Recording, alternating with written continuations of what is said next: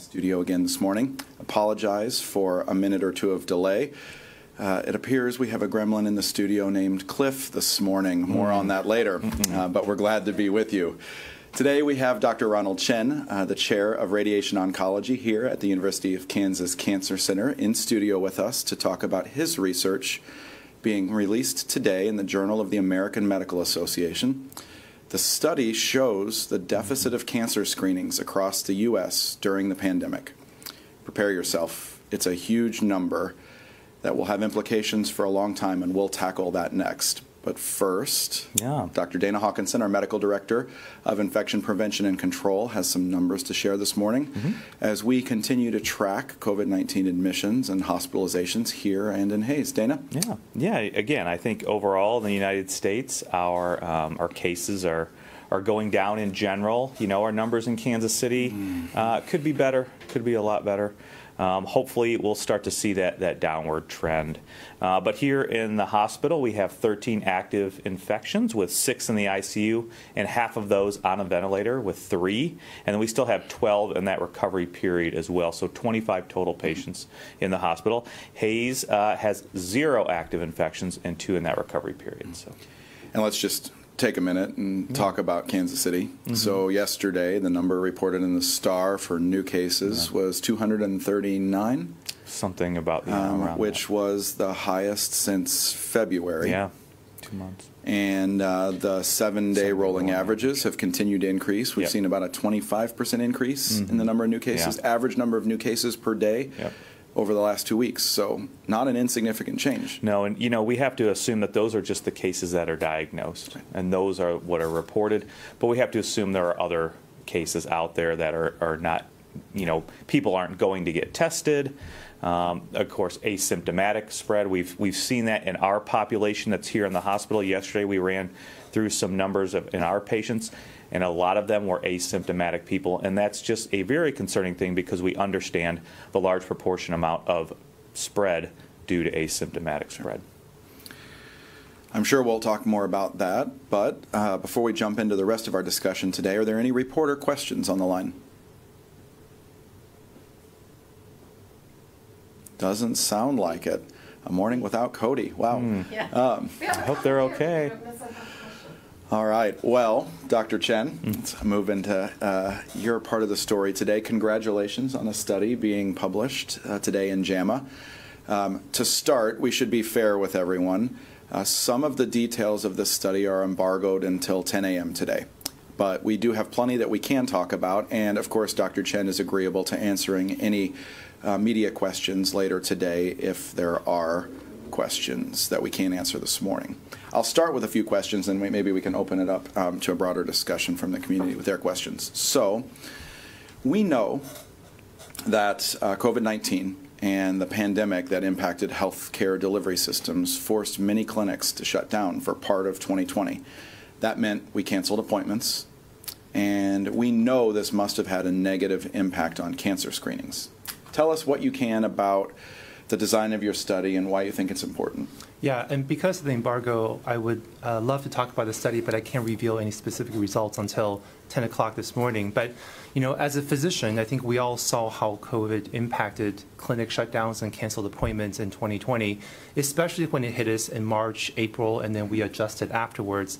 And so I know as a cancer physician that cancer screening was impacted in a major way, especially because the cancellations usually involve healthy patients, and cancer screening involves healthy patients and are thought to be non-urgent. And so what we did in this study was to look at national data to see the impact of COVID on cancer screening across the country and to quantify exactly how much screening was missed in men and women in 2020.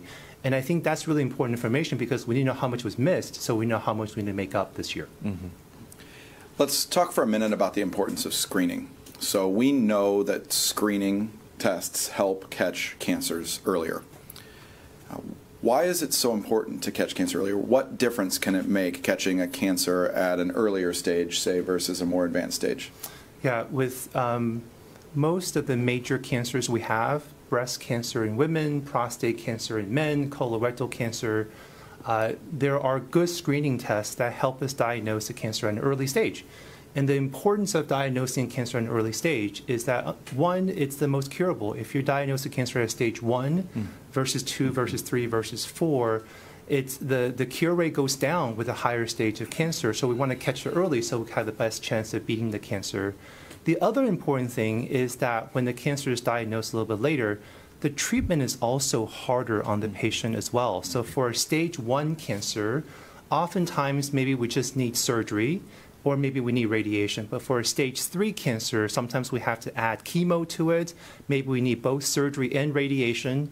And for stage 4 cancer, it becomes incurable. And so really, I think for the major cancers we have, prostate, breast, colorectal, the guidelines recommend regular screening so we can catch it as early as possible. And all these screening tests have been shown to save lives and improve survival for patients. And I think we all know, even anecdotally from our own experience, and I think at 10 today, you'll be able to talk more about how your study has proven that there was a major decline in cancer screenings across the country in 2020. Were there any particular patient groups, whether they're disease groups or age groups, that were impacted more than others? Yeah, that was part of the study that we were very interested in looking at. We just didn't want to look at screening impact, but we want to see if there's any patient groups that would hit harder. And there were a couple of things that we looked at. One, we know that COVID impacted different parts of the country at different times last year. And so we wanted to see whether the cancer screening impact was also following the timing of different regions of the country. So that's one thing that we looked at to see whether there was a bigger impact in the Northeast versus the Midwest versus the West. So that's something that we'd be able to show in this particular study. The other thing that we're really interested in, and it's part of my role as the Associate Director of Health Equity at the Cancer Center, is we wanted to see if there's any equity issues. Did COVID make cancer screening equity better or worse? And so we all know that pre-COVID, certain patient groups were less likely to get cancer screening. And so that related to race, ethnicity, where people lived. And so certain groups of individuals have better rates of screening, and then certain groups did not have. So there's a gap in equity of cancer screening. And we wanted to see in 2020, when COVID impacted everybody, whether that gap increased or lessened in terms of cancer screening. So we'll be able to show that in this study as well. One of the things that might actually be a silver lining from the COVID pandemic, really across healthcare delivery, was the rapid implementation of telehealth. Was there any impact of telehealth on individuals getting cancer screenings? I mean, I think we all know that you really can't do a colonoscopy via telehealth, but there are many other things that could have been a benefit from telehealth. Yeah, that was also one of the things that we looked at in this study. I think, again, as you said, telehealth really has been an incredible development in 2020, the rapid development implementation of telehealth, so physicians can continue to take care of their patients and provide consultation and advice even remotely when clinics were shut down. So we wanted to see if patients who had access to telehealth had better screening rates, maybe because the physician was able to communicate with them, look, your appointment's canceled, your mammogram's canceled, but we have a plan to reschedule this. So we wanted to see if individuals who had access to telehealth had better upkeep of their screening versus people who didn't have telehealth, and we were able to find some results in that as well. Yeah, I mean, I think it makes sense conceptually, right? We know that in other industries, an ease of connection, even if that connection is virtual, does help keep people moving, whether that's towards a specific goal or connected to their provider in this case. And so I'll be curious to see what you can share. And just to speak to that, I mean, I think we all, I think as physicians, we all know and have felt the impact of telehealth so that we could sort of keep up with our patients and provide care. But I think we really need more studies to measure the actual impact of telehealth.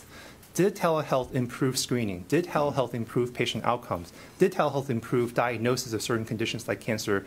Those studies really need so that we can actually prove or continue to prove the worth of telehealth as we continue going forward. So as you think about a general take-home message for the viewers out there this morning around your work in general and with this study, well, what would you want to make sure everyone knows about the importance of screening and what we do now as it relates to COVID and its impact on cancer? I think the really important thing to emphasize is that there was a very large gap in cancer screening in 2020 because of COVID. We knew that. This paper will quantify exactly how big that gap is. But I think the important thing for individuals to take away is that if your screening test, your mammogram, colonoscopy, PSA, if that were canceled back in March or April of last year, and if it has not been rescheduled, we are now a year behind screening. And I think that's a long period of time. And I think we need to reschedule that ASAP. So whether this, we're now 3 months behind, 6 months behind, a year behind for certain individuals, it's really important for individuals with canceled tests to call their providers and to reschedule those tests ASAP. I think it's also important for healthcare systems and primary care offices to look back in 2020 to look at the canceled appointments for the patients, to call them to actively reschedule that as well. I think we need to work together to make up for this gap, because I would say there are other studies that have shown that because of the delayed in cancer diagnosis and also delayed in treatment, COVID is actually going to cause an increase in cancer deaths on the order of tens of thousands. And I think that's really important for us to be aware of and try to reduce that issue. Right. That's the impact, right? Tens of thousands of deaths that are either would not have been the case before or happen more rapidly as it relates to either the impact of COVID on treatment or the impact of COVID on screening. Yeah. All right. Well, Jill, let's get to some questions from the community this morning. Yeah, I do want to give a shout out to Donna Pittman with KMBC. I see you're on. Did you have a question?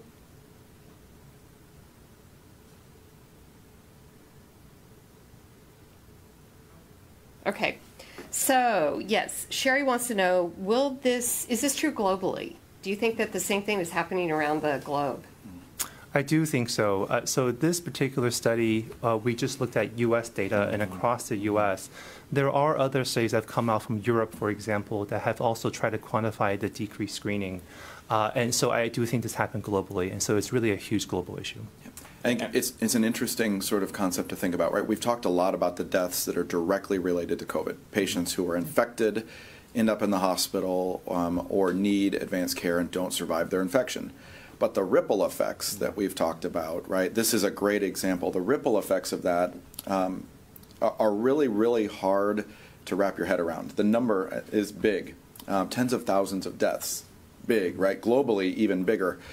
And I don't think we really know, right? We can understand maybe what that number looks like with cancer in this case, but I'm not sure that we really know what it looks like around people who didn't seek care for chronic diseases like diabetes or high blood pressure in quite the same way that they would have before, and then end up with more morbidity, more disease, more advanced disease more quickly from that lack of follow-up. And I think we'll be learning about that probably for a decade. Yeah. And we probably won't really understand what this has meant both here in our community but globally for quite some time. And we know that there are larger gaps also in things that are preventable, like vaccine preventable diseases. We know those programs around the world got shut down for things like polio, those vaccination programs, other screening things and treatment programs for things like tuberculosis and HIV.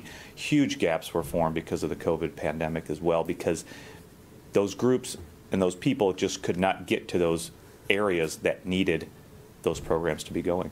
Go figure. It's always about infectious disease. I know. With you. I always bring it around. Well, it's especially difficult for people who feel healthy. You're healthy. You missed a mammogram. What's the big deal? Right. But that's really the important issue here, is that even when you feel healthy, the vaccinations, the screening, whether it's for cancer or other conditions, really need to make that up. All right. Matt wants to know, does 1 year really make a difference in a cancer diagnosis? What cancers are you most worried about, which are aggressive? Yeah, I think that's a really good question. It's hard to tell. It's hard to say exactly which cancer is most aggressive, because it actually really depends on the individual. There are individuals where their cancers just grow on a very fast pace, whether it's breast cancer or prostate cancer or colon cancer or lung cancer. And there are individuals where the cancer grows slowly. So it's really hard to tell on an individual level or on a population level, well, make up for the mammogram, but don't make up for the PSA. It's really hard because the individual biology is different. So I would say that regular screening for breast, colon, prostate cancer has been shown to save lives on a population level. I would advocate for all of that to be made up. Do you know, Dr. Chen, offhand, the number of new cancers that are diagnosed per year based on screenings? I actually do not know, but I'm a prostate cancer person, so what I would say is that on an annual basis, there's probably about 160 to 180,000 men diagnosed with new prostate cancer. I would say the vast majority of that, maybe 90%, is diagnosed through screening. I would say also, screening for prostate cancer had been a controversial issue for the past few years. There were some guidelines that came out about 6-7 years ago that recommend against screening. So actually prostate cancer diagnosis dipped. And then the guidelines changed, and now it's coming back up. But also, with new prostate cancer diagnosis, because of misscreening, the cancers are now diagnosed at a more advanced stage, which really shows the point that we should not be missing screening, and we really need to keep up with that. And it is really hard, I think, to quantify, but the stories are very real. So I think about my time before joining the University of Kansas here. I worked in a different city in an inner city hospital, and we saw all the time in the operating room in the middle of the night people who had advanced colon cancer, who didn't have access to health care, who didn't get screening, and their diagnosis for colon cancer was when their colon burst and they needed emergency surgery, right? We don't see that very often here. We don't see that very often anymore in general because of the benefit of screening. And a year can make a big difference in an aggressive colon cancer that otherwise might not be caught. I think you're absolutely right. A year can also make a difference between whether the cancer has spread, which is not curable, or before it's spread. So I think this is a really important issue. Rebecca wants to know, if I start Griffin myeloma treatment 2 weeks after my vaccine, will it wipe out my antibodies? I wonder if it was multiple myeloma, and it just got auto-corrected. Oh, probably. Damn autocorrect. I know. Well, and I'm not a doctor, so I just read what it writes. So multiple myeloma. So, what was it after the first or second dose? If I start the treatment 2 weeks after my vaccine, and she doesn't write whether it's first or second, maybe you could just speak to both. Yeah, I mean, I think you have to weigh, and please weigh in on this. I think you have to weigh risk and benefit. Certainly, I think 2 weeks. We know that even with the first dose of vaccine, if we're talking about the mRNA and the 2-dose series, you do start to build that immunity with the B cells and T cells, antibody responses. But certainly not as optimal as if that second dose. But you also have to weigh what is your risk of progression, as you talked about. So you have to take both of those things into consideration, and obviously treat that one that is more likely to be more harmful, and that would be the myeloma. So certainly get that treatment. 2 weeks, though, after that first dose, you really do start to make some of those, have that immune response. Again, it's not optimal until probably 2 weeks after the second, but you have to weigh that versus the benefit of treating that myeloma. And it sounds like your medical team is wanting to treat that myeloma much more quickly than waiting for that second dose and waiting 2 weeks after that second dose.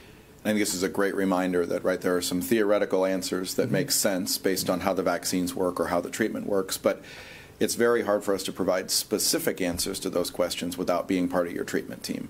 There's a very, very good reason why all of our treating oncologists at the Cancer Center are very involved in determining treatment plans, when vaccines happen in those cycles, and how we make sure that there's as little impact as possible between vaccination and ongoing treatment to make sure that the timing is appropriate for you. So question is a great one. I think theoretically we understand how both those treatments work.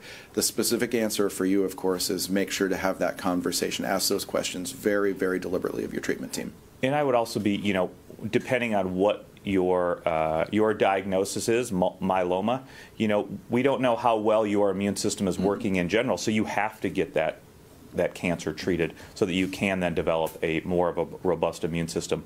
The downfall, the side effects from the vaccine are practically nil, but the benefit is certainly great, and the possible benefit is great. So certainly I would say, if that is what your medical team wants you to do and get that treated, I would certainly get it treated. Maggie has a similar question about radiation and the impact of it on the efficacy of the vaccine, and she wants to know what you are recommending to your patients in that regard. Yeah, we recommend that our patients get the vaccine. I think depends on the type of cancer. Most cancers treated with radiation, there's not a huge impact on the immune system.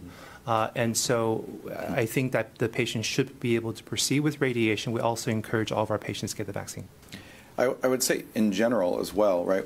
We know, as Dr. Hawkinson just mentioned, that the risks really of this vaccine are very, very, very low in either of these vaccines compared to the efficacy. And even if something in your treatment plan, regardless of your disease, whether it's cancer related or whether it's an autoimmune disease, right?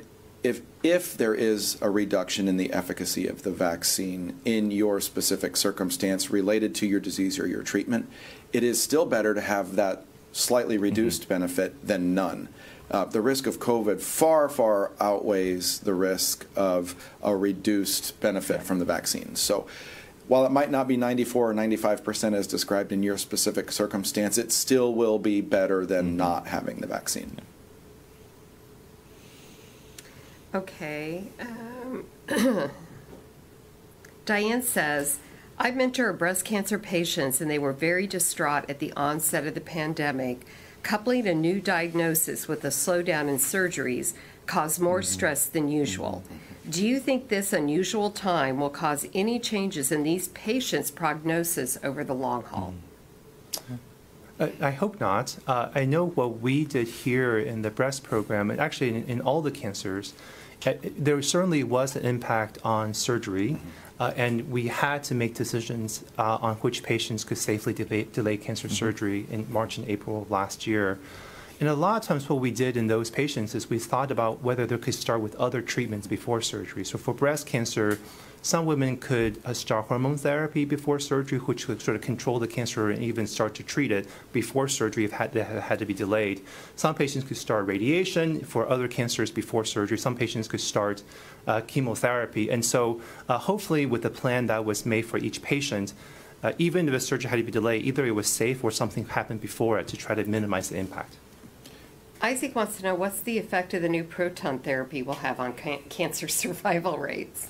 Well, I would say, so first of all, I'm incredibly excited about the upcoming Proton Center. It's a huge achievement for the health system and the Cancer Center, and we anticipate starting to treat patients early in 22, so early next year.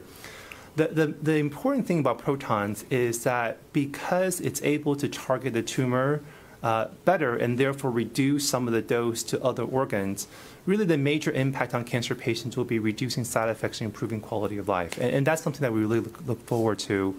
There are certain conditions, for example, pediatric cancers, where protons are certainly known to be better. And there are certain conditions where there's a lot of clinical trials to try to compare with other forms of treatment. And we'll be involved in all of that. Kathy wants to know, why are the results of the study being held up on an announcement until 10 a.m. today? And also, how can someone hear the results and more information on this study? Yes, so the reason it's being held up is because the study is officially being published at 10 a.m. by the journal. And so until the studies are officially released, we can't actually release the results. But there actually has been quite a bit of media attention, and so there will be some news articles coming out at about 10 o'clock as well. And also we'd be happy to take additional questions related to that after 10.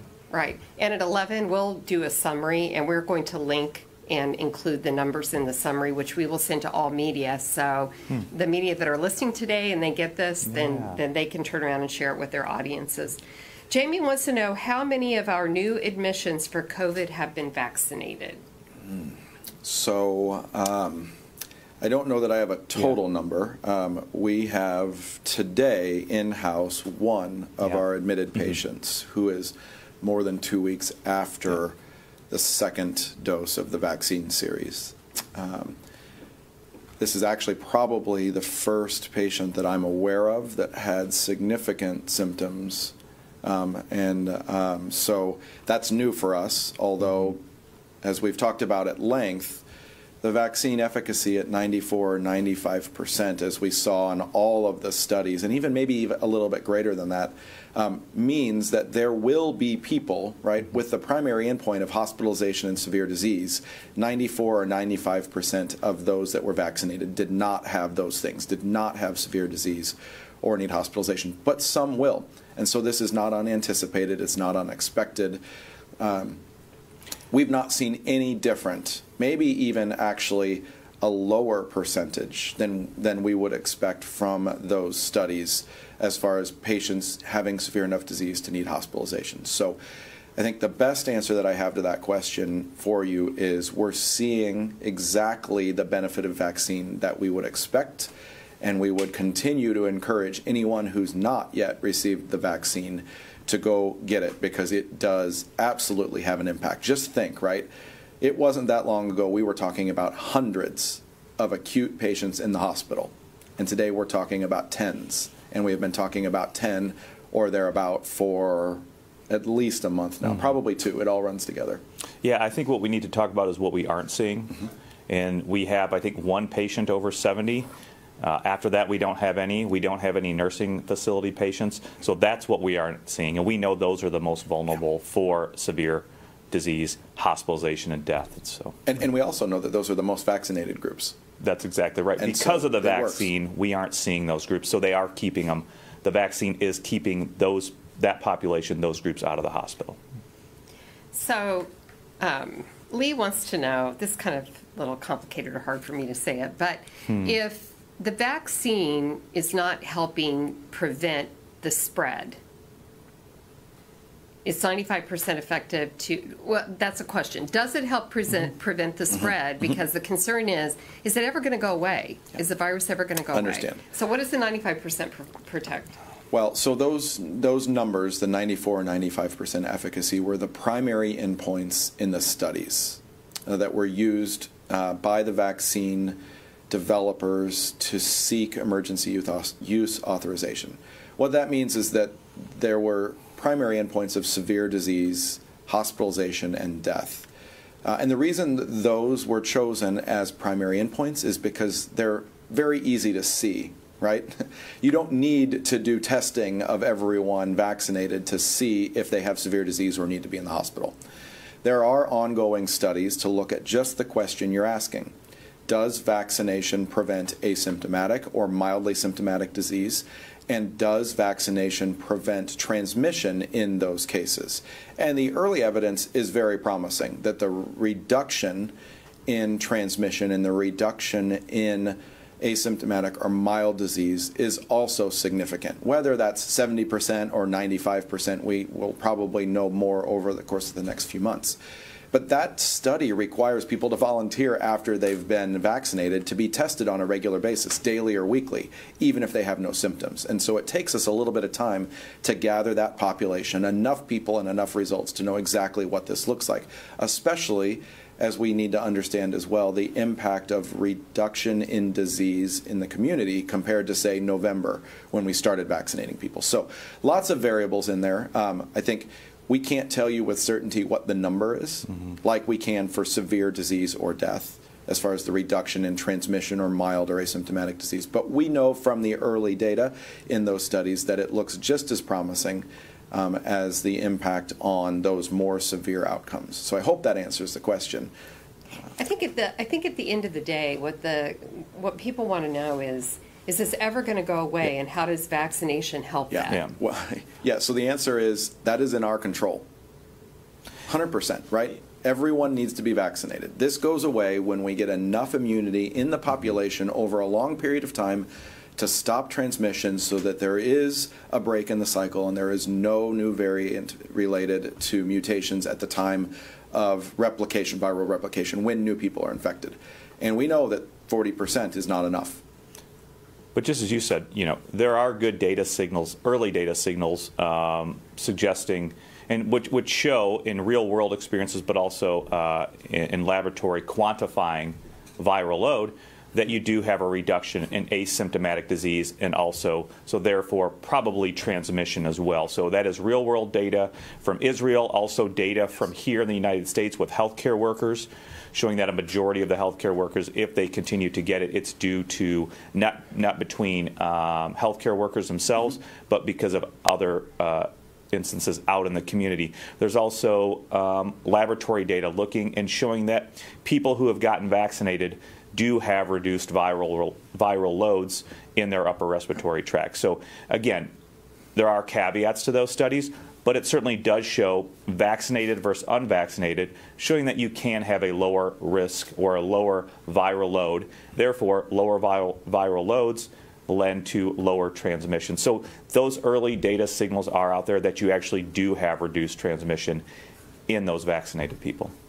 And Dana brings up two great points. Dr. Chen is equally interested in population health and may have some comment on this as well. But when we look at established populations where we know we have reached a threshold of vaccination, let's say 80% or more, whether that be populations here in the United States like healthcare delivery systems, us included, right, where we've reached that target, or we're talking about populations like the country of Israel, where the overall population has been vaccinated more than 80%, regardless of previous infection, regardless of sort of individual concerns, right? They've reached a point where they got to 80% vaccinated. They've seen a dramatic reduction in the spread of disease. In fact, very little disease in those vaccinated. So we've got the same proof here in our population.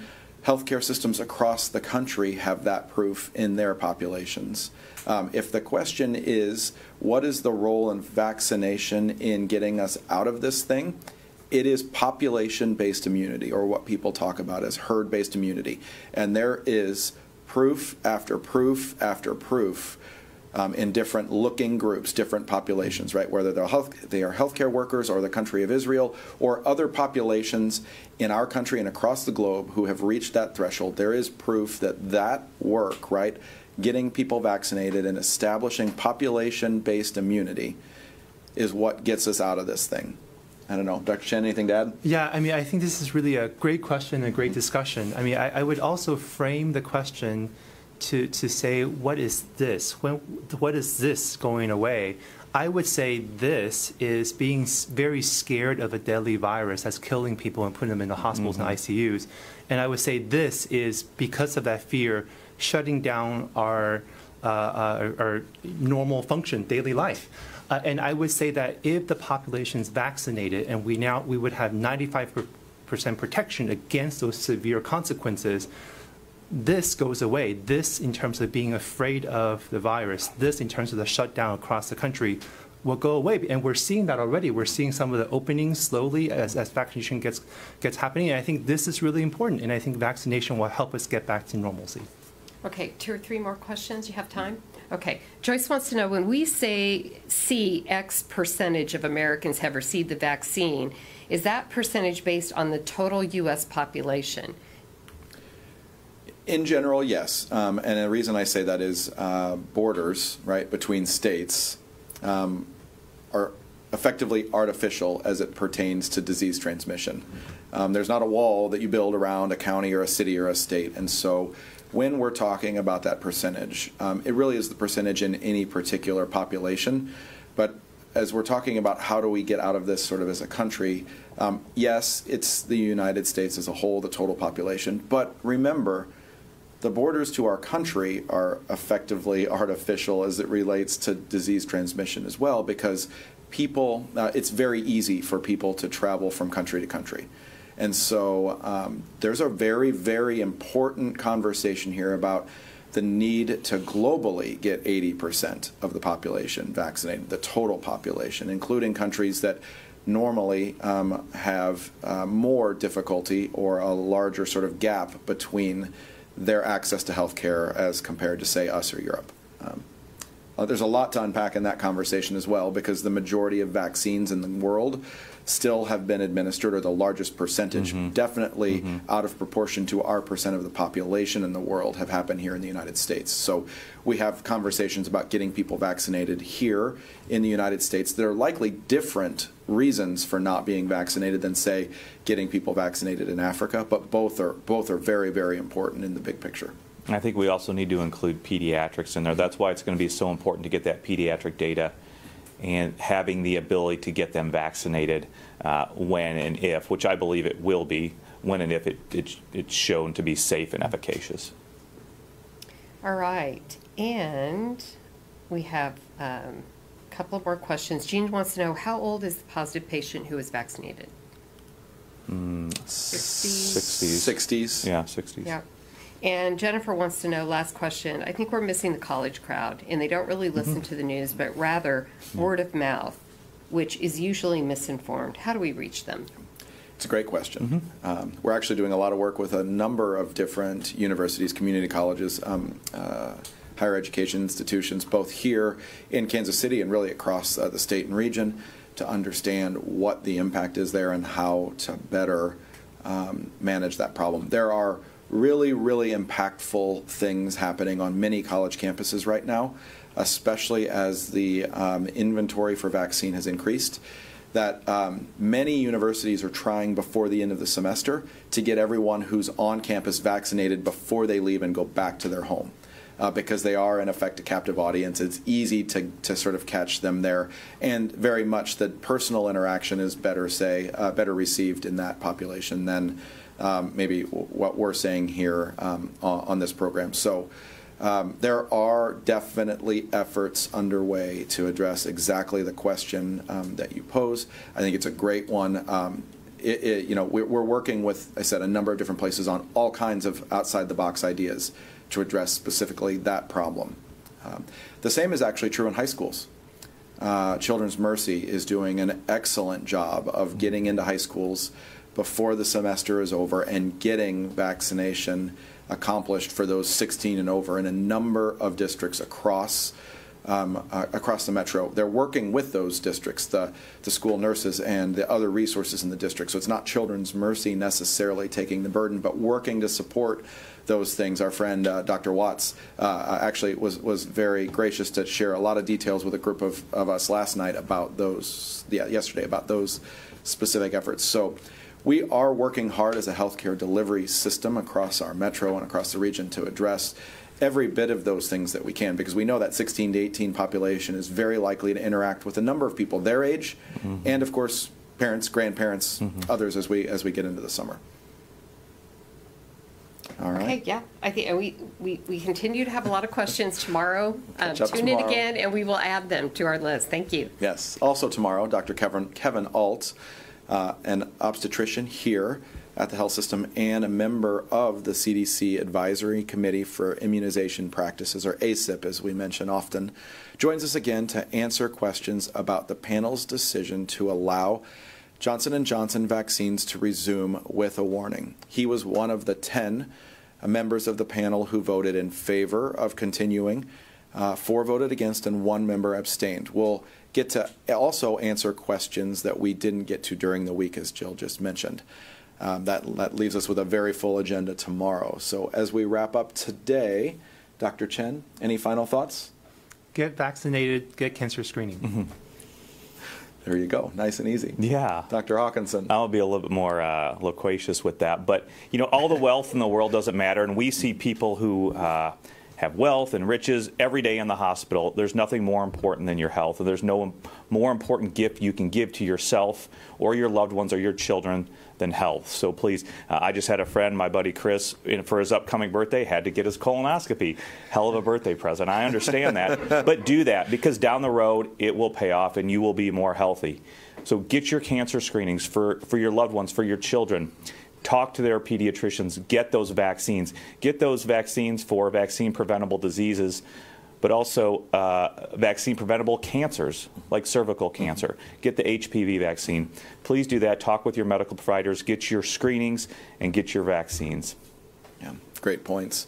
I'll expand just a little bit on the Children's Mercy conversation. One of the other things that really came to light yesterday, there's a great article in the Star about the impact of pediatric patients now showing up in pediatric practices for the first time, really, in the last year or so, en masse with respiratory symptoms.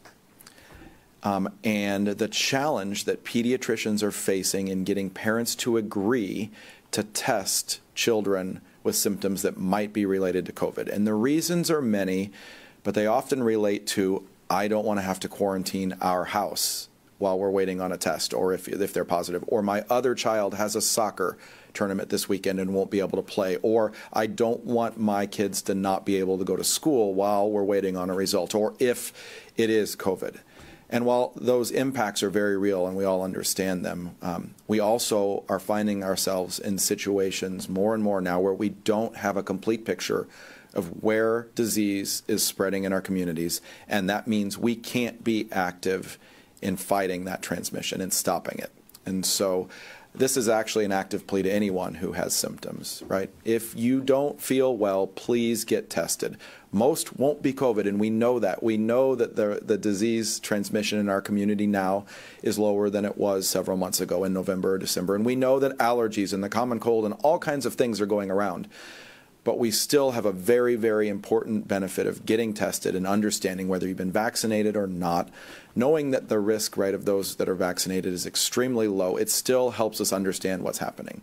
Still gives us information that we need to make sure that we can get out of this and keep everyone safe. So please, as hard as those impacts may be on life and as tired as we all are of dealing with them, if you or your children or a loved one have symptoms, please get tested. And of course, in the meantime, get your vaccination wherever and whenever you can, and don't miss out on your cancer screening. So with that, we'll wrap up for the day. But first, April is National Donate Life Month. I'm actually proudly wearing my Donate Life ribbon pin. If you don't know, my actual area of clinical interest and expertise is in anesthesia for transplantation. And the gift of life is something everyone can decide to do. If you want to be a donor, of course, register when you get your license. But more importantly, make sure that you talk it over with your family, as they will be the ones to make sure that your wishes are carried out, if that time comes, like it did unexpectedly for David Reynolds. As we say goodbye, we honor David with this story. Sweetheart, there's my girl. Hey.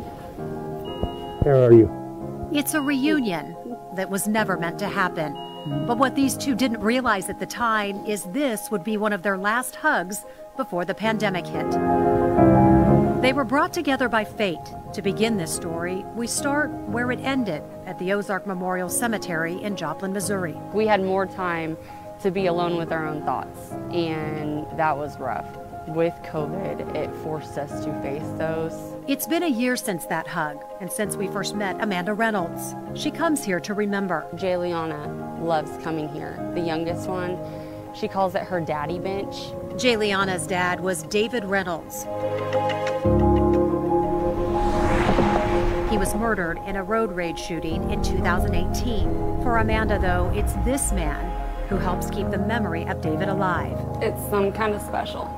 There's not a word for it. David Shell, better known as Spider, suffered nearly 2 decades of heart problems that led to heart failure in 2018. He had what's called ventricular tachycardia, which is basically a short-circuiting of a rhythm problem in the heart muscle itself. The first time I met Spider, I'm walking into his room saying, "Hi, I'm Dr. Sauer, you need a heart transplant." You're waiting and you think, is this going to be reality? And all of a sudden, boom, it's reality. While Spider lay dying of heart failure at the University of Kansas Health System, 160 miles south in Joplin, 27-year-old David Reynolds lay dying of a gunshot wound to the head.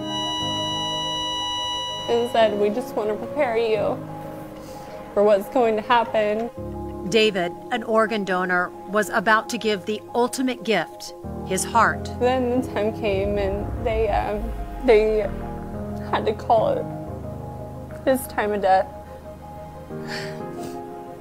And that was literally the hardest time of my life. While Spider waited, Amanda said goodbye. I just put my head on his chest. I listened to his heart, knowing that it was going to go help someone else. And she was right. I'm proud to carry that heart. I'm proud to carry this family. And it's something I'll carry to the best of my ability for the rest of my life. He's my family now. She's my hero. Her family is my hero, and she's right. We're family. Spider is able to keep a piece of David alive. A part of him is still out there. I feel like he rides on my shoulder every day. You know, I feel like I'm in good hands with the Lord and David right there.